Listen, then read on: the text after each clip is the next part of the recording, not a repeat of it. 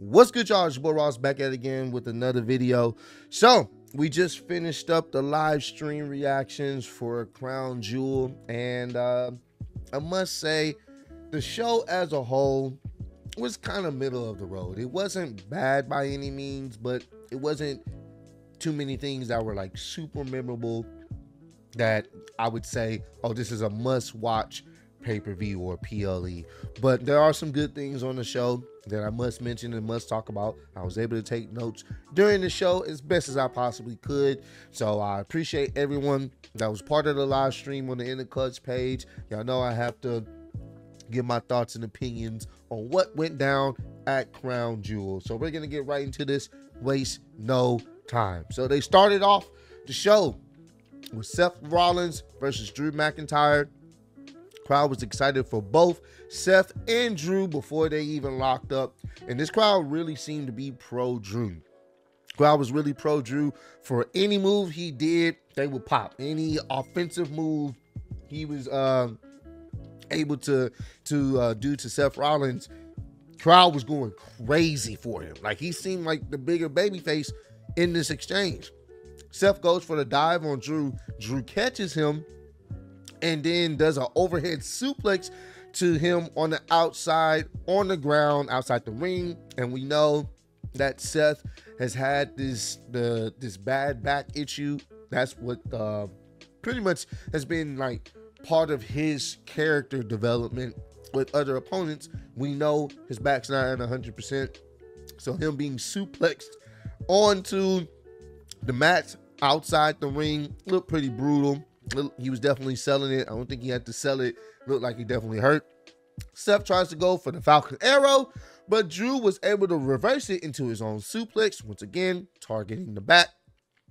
Drew slams Seth back on the edge of the stairs. Look, a very brutal spot. Then he proceeds to pick him up and slams his back onto the edge of the ring. You know, the hardest part of the ring. So at this point, it's Drew's objective to do whatever he can to take out Seth Rollins' back, as you would to capitalize on your opponent's weakness. And what's crazy, during all these moves that are happening to Seth, the crowd is going crazy for going crazy for Drew McIntyre.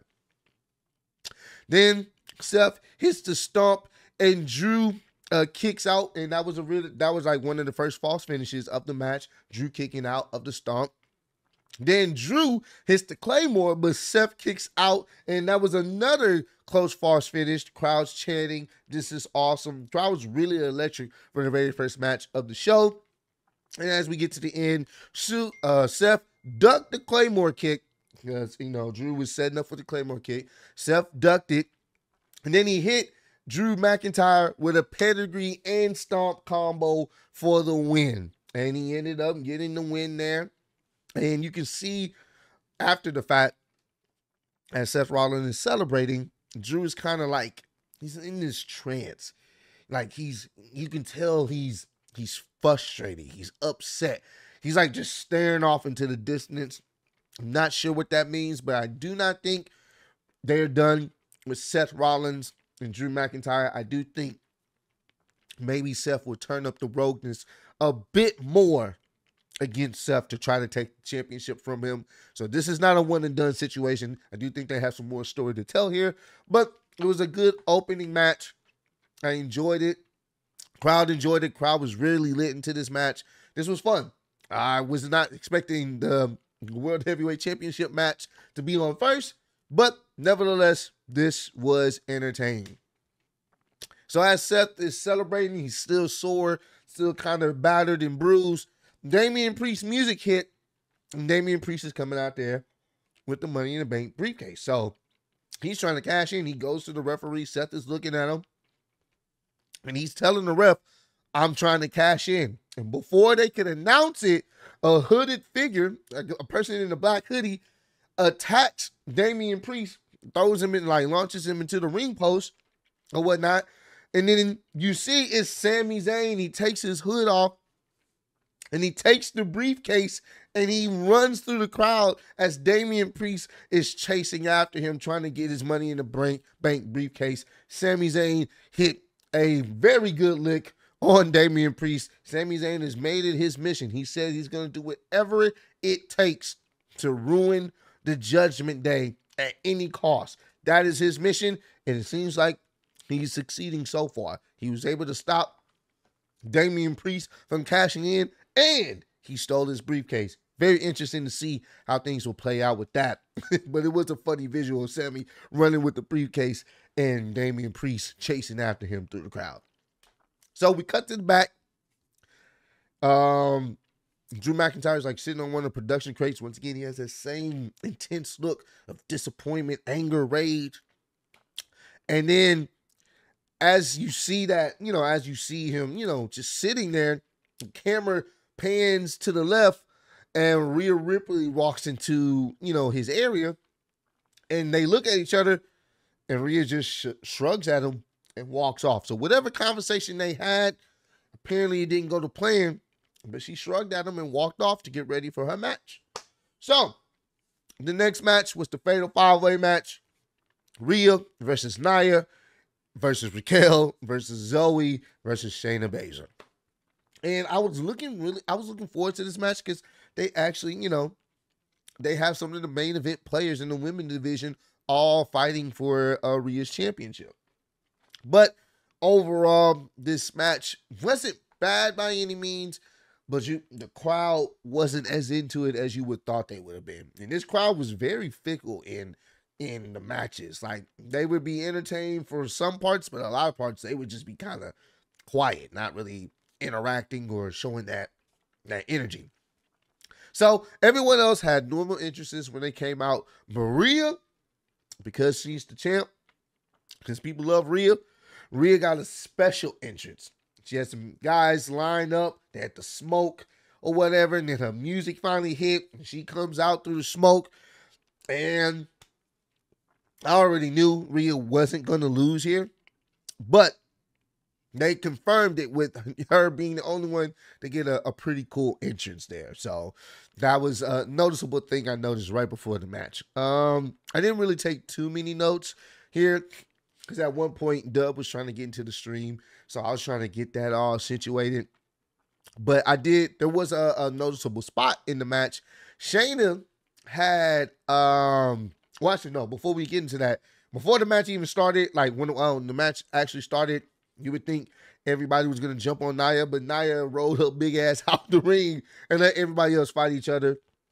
I was kind of, it's one of those things where I was expecting everyone to go after Nia since Nia's been trying to take everybody out, but she just rolled out the ring and then they just started to fight each other. But after that, it's a good spot with Shayna. Shayna had Rhea and Raquel in some type of leg lock submission. Then Nia tries to come into the mix and stop her, and Shayna puts Nia in some type of real naked chokehold. So she's choking out Nia while having Rhea and Raquel in some type of submission hold with their legs. She had 3 people in some sort of submission hold, and I thought that was a very, very cool visual. That was dope. I wish they would give Shayna some more of those type of moments, because that looked dominant. I ain't never seen someone have 3 people in some sort of submission hold or whatnot. But towards the end of the match, like I said, at this point I had to stop taking notes. I was trying to get Dub into the stream.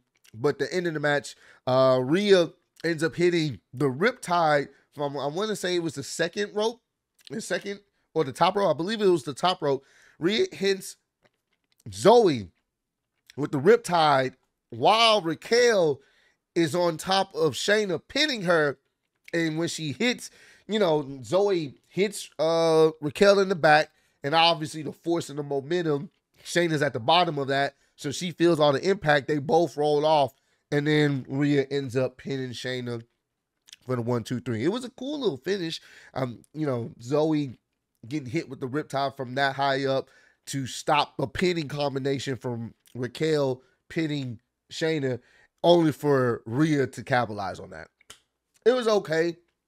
I think This match would have probably been a lot better in the States. I think the crowd would have responded a lot better. It was some cool stuff here happening, but overall, the right person won in retaining. It wasn't nothing too crazy. It'll be interesting to see what they go, where they go with these ladies going forward. Now, this match next, the way this ended was very surprising.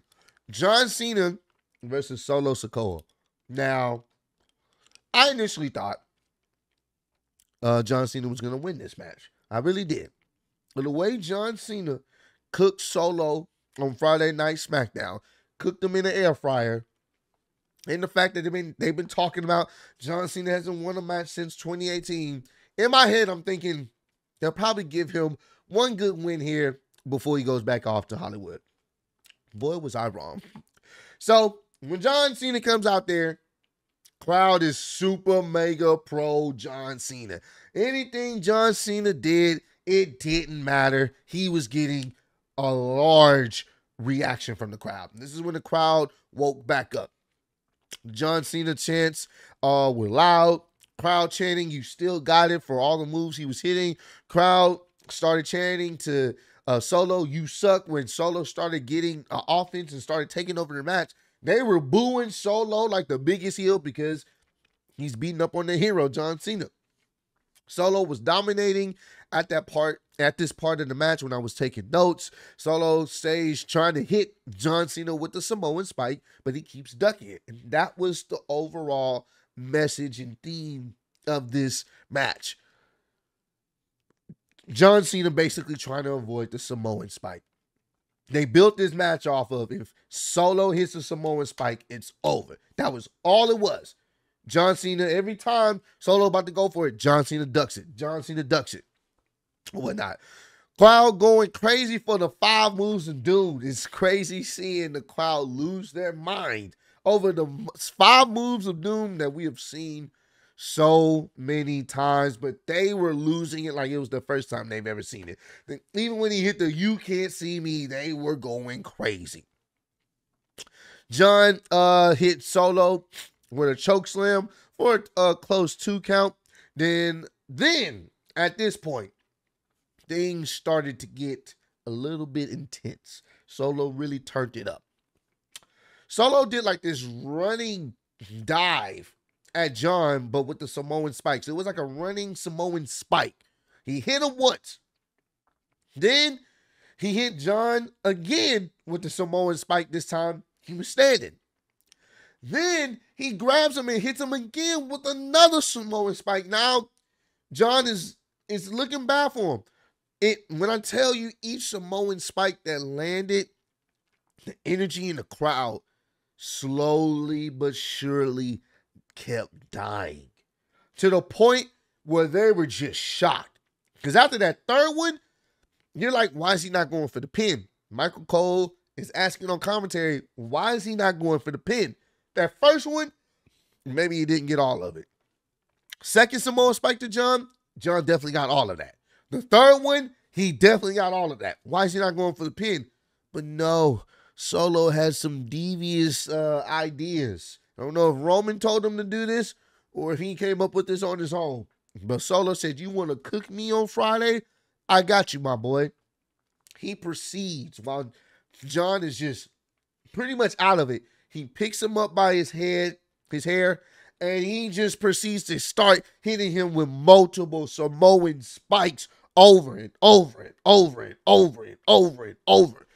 And at this point, I'm thinking the ref's gonna call off the match. Like, yo, he's defenseless.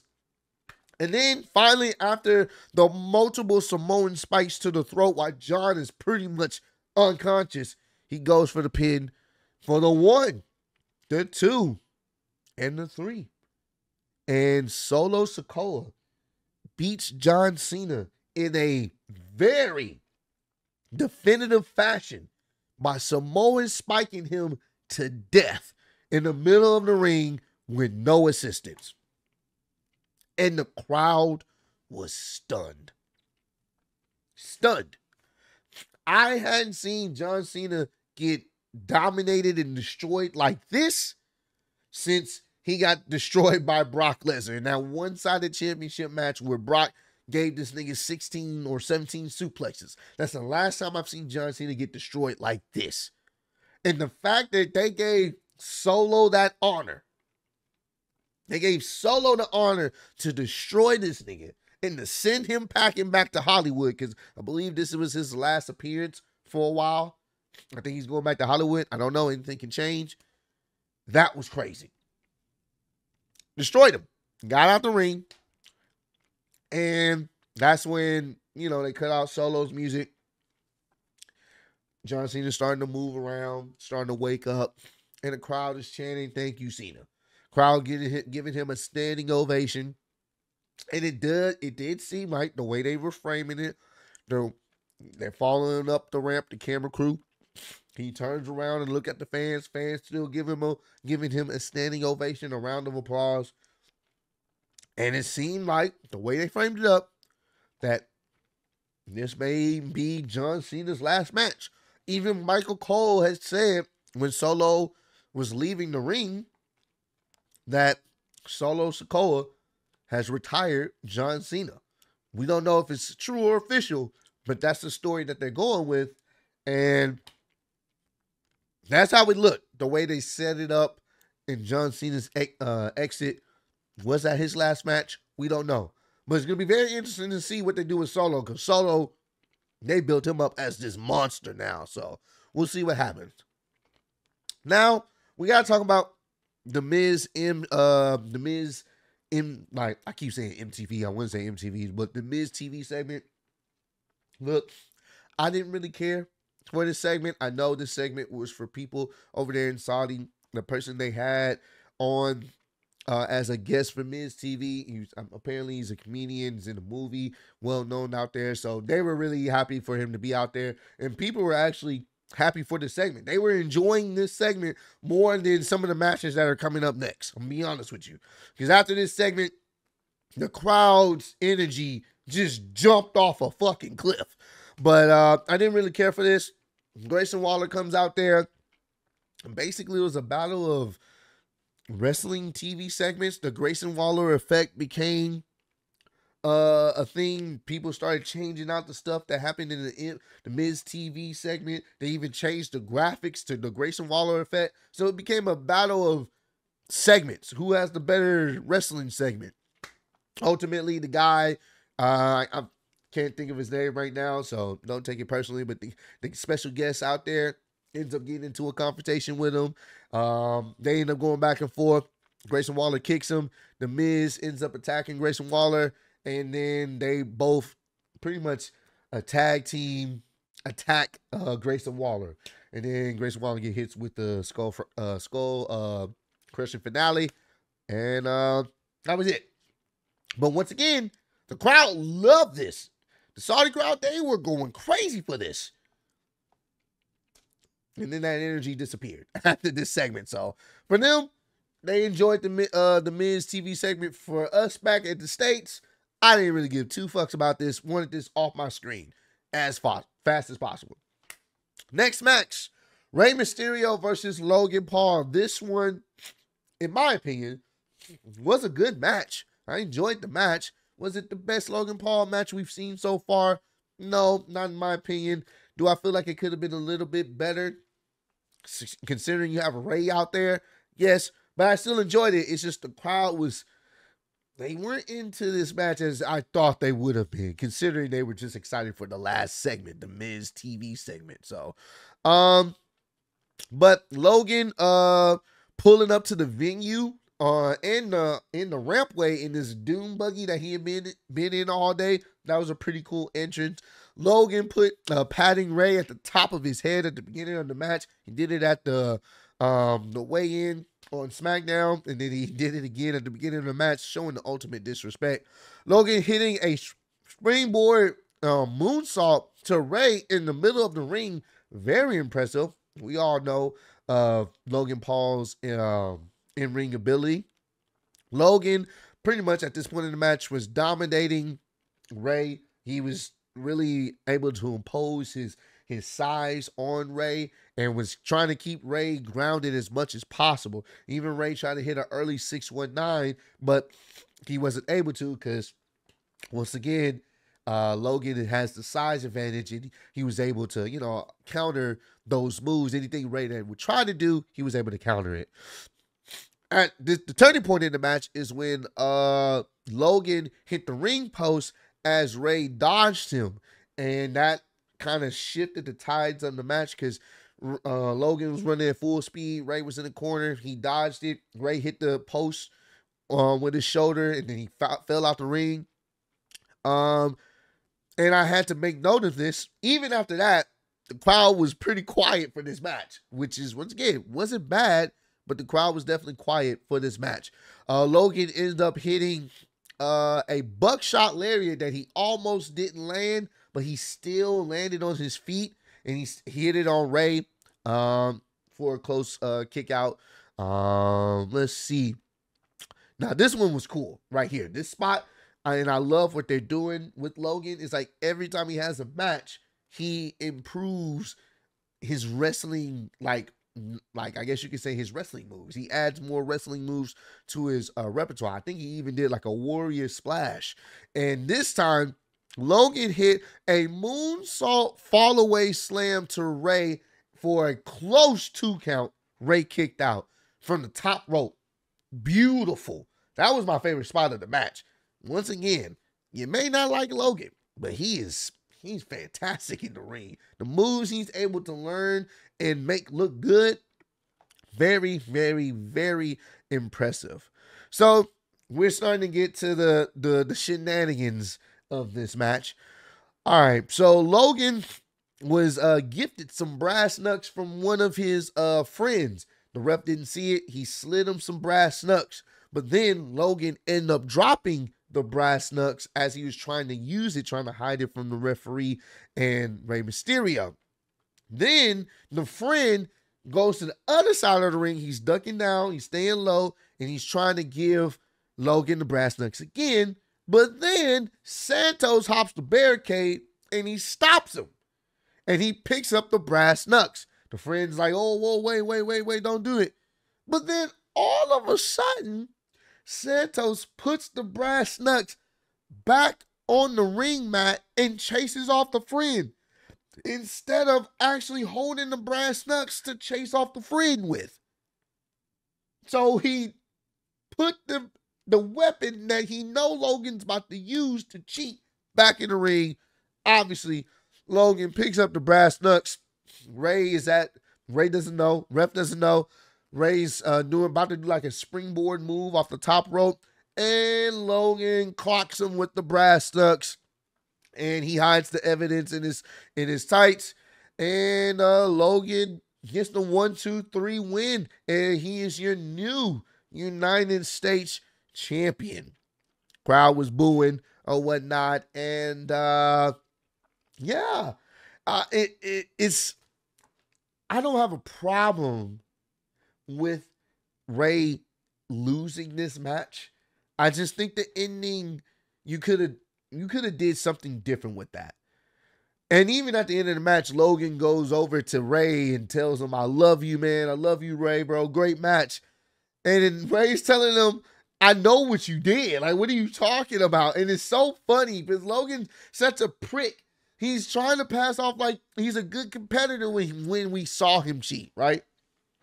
So the only thing I can excuse this ending with is if Ray talks to Santos and asks him, why the hell did you put the brass knucks back in the ring?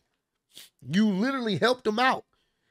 And maybe Santos feels offended because it wasn't his intentions. And maybe they do something there. Because if it doesn't get acknowledged, because it didn't look like Santos was turning heel, it'd be different if he looked at Ray, if he looked at Logan, and like say he chased him off, he came back or whatever, and the brass knucks were there, or say he chased off the friend, he has the brass knucks, and then he comes back to Ray's aid, but he puts the brass knucks back in the ring and walk away. Now that would have been different. You can still get the same effect of Ray losing, but now it's an extra reason why he lost on top of it just being Logan just cheated. It just didn't make sense. It's just he put it back there, the brass knucks back in the ring, only for Logan to still use them anyway. So be interested to see what they do there. I hope they acknowledge that so it makes a little bit more sense. But overall, the match was actually pretty entertaining. I enjoyed the match. It's just the crowd didn't give a fuck for the majority of it. But this was fun. I enjoyed this match. Could have been a lot better, but you know, I can't complain. Logan, once again, still pulling out some impressive moves, man. So I gotta give him credit for that. Next match, Iyo versus Bianca. Iyo was focusing pretty much the majority of this match. And a lot of Bianca matches, they focus on Bianca's knees and legs. And that's what happened here. Iyo was focusing on Bianca and her bad knee. Crowd was definitely quiet for this match as well. It's like they just were on mute. People weren't caring. The match, it was actually not bad in my opinion. I think if this match happened in the States, I think it probably would have got a bigger reception, bigger energy from the crowd. But I enjoyed this. I was enjoying for what I was seeing on the match. It was a nice back and forth, really Bianca trying to overcome Iyo's offense on attacking her knee. Bianca at one point in the match kept slamming Iyo multiple times. Iyo will run up and she'll just body slam her. Iyo run up again, body slam her, showing how strong Bianca really is. Of course, shenanigans were going to ensue. You know, Damage Control was going to get involved. Bayley comes out there to distract the ref. And at one point, it looked like she was about to be able to capitalize on it, but she wasn't really able to. And that's when, I think it was like a pitting combination, and Bianca was able to kick out. Iyo looks at Bayley because Bayley's trying to help her. And Iyo's telling her like, yo, I got this. Go move. I got this. And that's the story they've been telling with Iyo and Bayley. It's been like that. I don't need your help. I got this. So Iyo really didn't want Bayley out there. And we start to understand why in the long run. So obviously Bianca's trying to trying to fight her way from a 2-on-1 situation. So Bianca starts going after Bayley outside, and even Iyo starts to get into the mix, but Bianca's able to dodge Iyo from one of her attacks, and Iyo ends up accidentally punching Bayley outside of the ring. Then Bianca's able to capitalize, throws Iyo into the barricade, and then Bianca's like, hey, I'm sick of you, Bayley. Thought I got rid of you on SmackDown. Bianca picks up Bayley, puts her on her shoulders, and it looks like she's about to hit the KOD on her again as she's walking her to the announcement table. And all of a sudden, somebody pulls off Bayley off Bianca's shoulders, and the rumors and speculations was true. Kairi Sane was the person that pulled off Bayley off of Bianca's shoulders, and she ends up attacking Bianca outside of the ring. And then it looks like Bianca's not even gonna make the 10 count, but she's able to get back in the ring just in time, only for her to ultimately end up losing in the end. Kairi, Iyo is able to capitalize off that attack from Kairi Sane, and Iyo ends up winning the match. And then after the match, Kairi and Iyo begin to jump Bianca. So Bianca can't catch a break to save her life. She starts getting jumped by Kairi Sane and Iyo. They start stomping her out. And then Kairi Sane goes to the top rope, and she hits, I love her fucking elbow drop. Oh my God, it's so beautiful. She hits a beautiful elbow drop on Bianca. And then they hug and embrace Iyo and Kairi Sane. But you see Bayley looking at this, like on the outside, like, wait, what's going on here? Like, obviously, Bayley didn't know that Kairi Sane was coming back to help Iyo. Bayley didn't know that. So obviously she's not even a part of Damage Control. So she's trying to figure out what's going on here. Bayley looked confused. Iyo and Kairi Sane, they look happy, embracing each other, and Iyo retains her championship. As I expected, there was going to be some shenanigans, and I heard the rumors. So it was cool to see Iyo out there. I mean, I keep fucking it up. Iyo and Kairi Sane, they're not the same person. It's good to see Kairi Sane back in WWE. But once again, I think if this happened, her returning the way she did, if this happened somewhere else and in another city, another country potentially, maybe, I think the crowd would have went even more crazier for Kairi's return and how she returned. But it was some noise, but people didn't give a fuck. Now, I must talk about this match, and this is my favorite match of the show. People definitely gave a fuck about this one. Cody versus Damien. Damien Priest came out there with the tag titles. He was pissed, obviously, for what happened with him and Sami Zayn. So he's no smiles, no nothing, just straight business. He's ready to fight. Cody comes out there to thunderous reaction of, whoa! Like, everybody going crazy. Power's going crazy. They're singing along his theme song. They were lit. And before the bell can ring, while Cody's taking off his gear, his Homelander gear, Damien Priest, as you can tell, pacing, upset. He said, I'm sick of this. And he attacks Cody before the match start. And we start things off hot and fast, boy.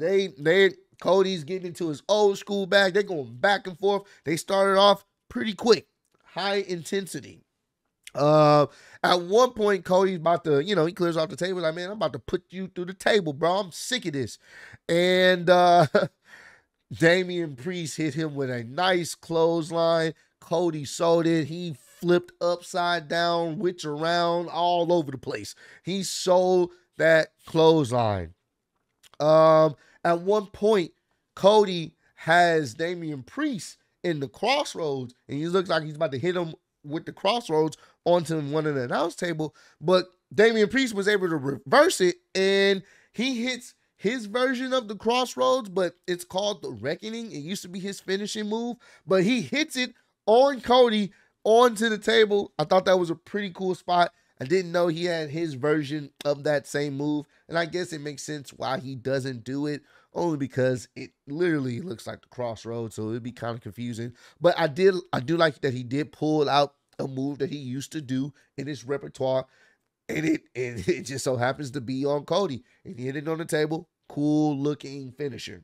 Well, a cool looking move, and it was pretty effective for the time being.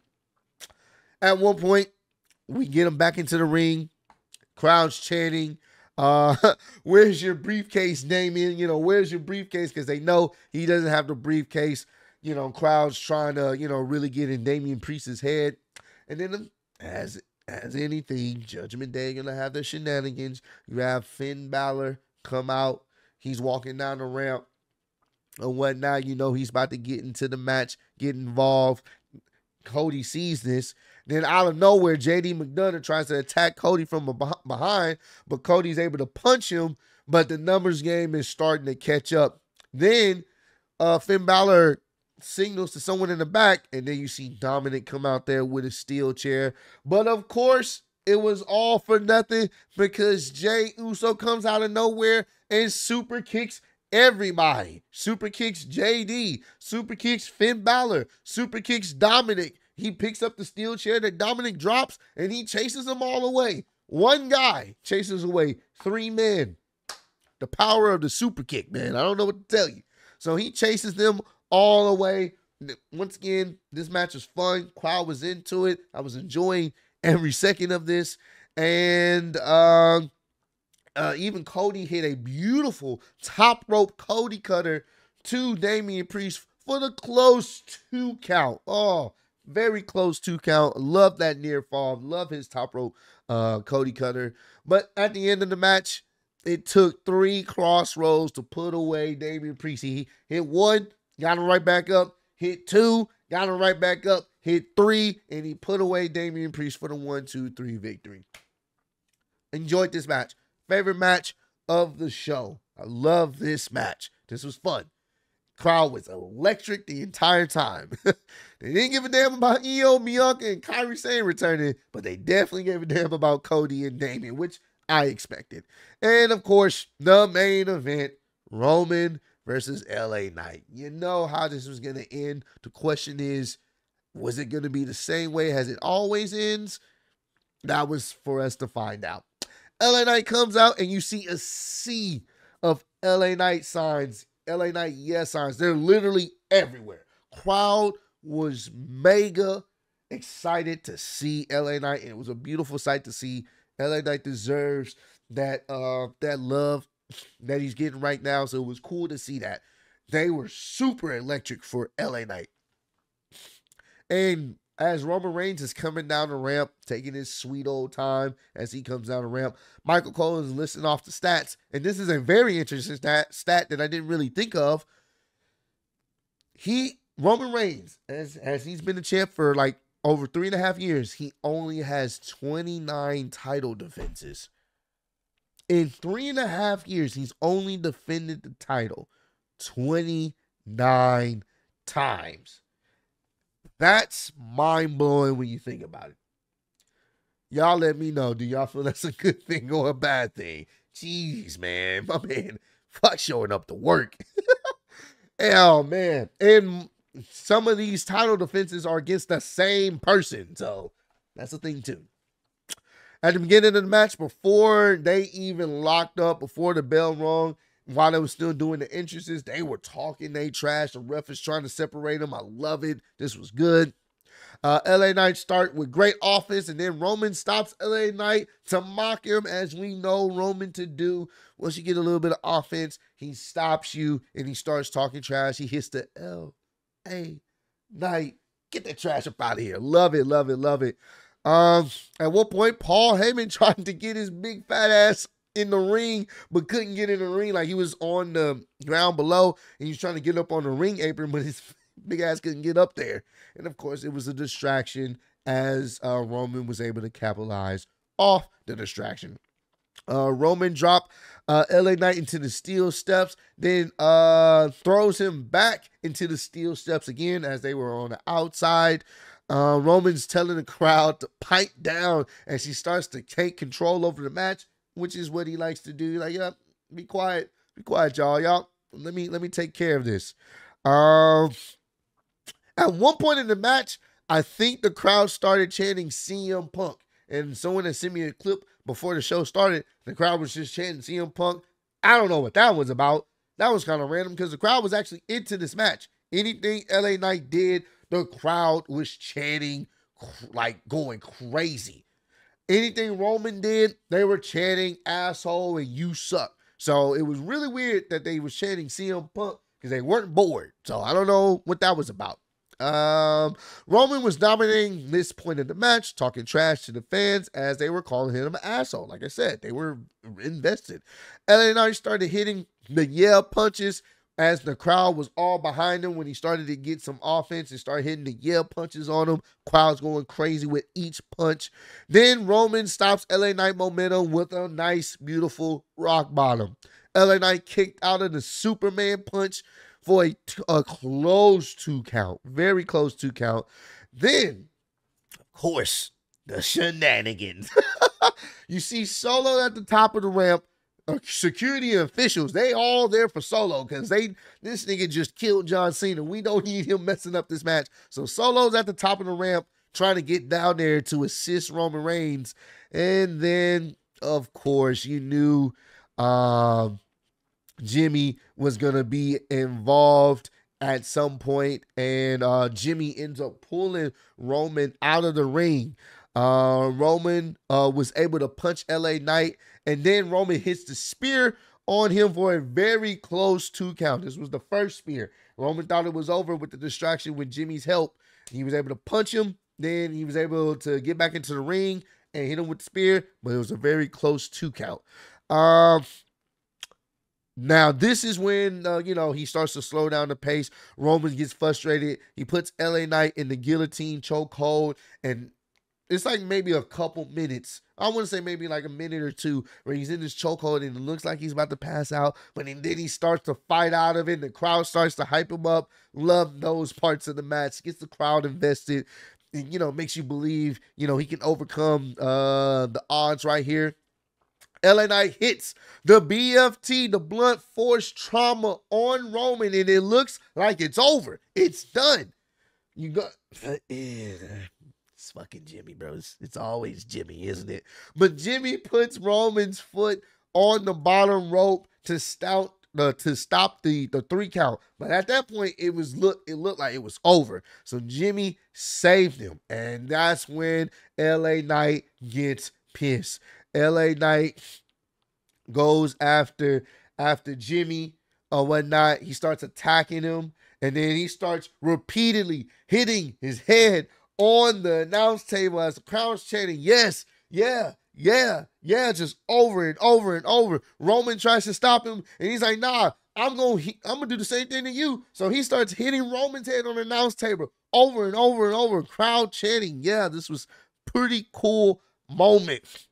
Then at one point, LA Knight throws Jimmy through the other announce table, and Jimmy showed it. As the table broke, he just laid face down. He never moved again. That was fantastic. And you see Roman, well, you don't see, but Roman's off screen after LA Knight does that, and Roman spears LA Knight through the barricade. We've seen that spot so many times, so it was like, all right, they're hitting the usual beats here. Is the referee going to get knocked out yet? That's what we were expecting. So he spears LA Knight through the barricade, rolls LA Knight back into the ring, and then Roman hits the spear again on LA Knight for the 1, 2, 3. Technically, I don't think it was a spear to Roman, a spear from Roman to LA Knight through the barricade. I mean, I guess you could call that a spear. More like a tackle. You tackle him through the barricade, but we can call that a spear, whatever. But LA Knight ends up getting hit with the spear in the ring for the second time for the 1, 2, 3 victory, and Roman retains, as we all expected. This match, it was okay. It was okay. Was I surprised? No. Was I happy that LA Knight had that reaction that he got from the crowd? Of course. Did they protect LA Knight? Of course. It took multiple distractions. It took Jimmy. It took him getting speared through a barricade. They protected him. But it's just one of those things where it's like, how many times have we seen this story? I think for me, the last good Roman Reigns match was him against his cousin Jay, because the story behind that was so damn good. It's just the ending didn't really work too much for me, but the story behind that match was good. You actually believed just a bit that maybe they pull an audible and maybe Jay is the one to beat Roman. That's my last, in my opinion, that's his last really good match so far this year. Obviously, it just recently happened. But the point I'm trying to make is the story there was really good. Here, we love LA Knight, but I think a lot of us knew he wasn't going to win this. He wasn't going to win this. And it's one of those things. They booked themselves in this corner. Whoever faces him, it's really going to be hard to make people buy in to him being the one to get the job done. But nevertheless, this was fun. This was entertaining. And I definitely enjoyed it for what it was. It's something we've seen so many times as, when it comes to Roman Reigns matches. The only thing they didn't do, a referee didn't get knocked out. So I guess that's a plus. But yeah, overall, this show, like I said, was middle of the road. It's not something that I would just go back and be like, oh, I got to watch this again. Outside of maybe the Cody and Damien match, that would probably be the match I may watch again. And just the shock value of what Solo did to John Cena. Everything else was cool. The first match for the World Heavyweight Championship, it was cool too. The crowd was lit. I enjoyed it. Once again, it's not something that I gotta go back and watch again. So for me, middle of the road, if I have to give it on a scale of 1 to 10, I give this most likely a 6.5, bro. 6.5, 7 at best, but most likely 6.5. It was nothing on here just egregiously bad. It's not something that I'm just gonna be like, oh, this was super memorable, in my opinion. I feel like I feel like we've seen a lot of how these matches play out, or in certain situations with the Fatal 5-Way, I felt like maybe if the crowd was a little bit more interested in that, it could have came off better on television, or for the viewing experience. But overall, there was nothing on here just bad. It was just okay, except the Cody and Damien match. That was great. I enjoyed that. So y'all comment down below. Let me know what was your favorite match from this show. Let me know what was your least favorite match. Also, let me know what y'all rate the show as a whole on a scale of 1 to 10. For me, 6.5, middle of the road. Could have been better, but I think we've seen a lot of how these things played out already, especially with the Roman matches. So it was nothing really too surprising to hold on to towards the end of the show. But I appreciate all the love and support you guys showing on the channel. Road to 150K, and I'm still the undisputed YouTube wrestling champion of the world. Appreciate y'all kicking with me. See you on the next one. Peace.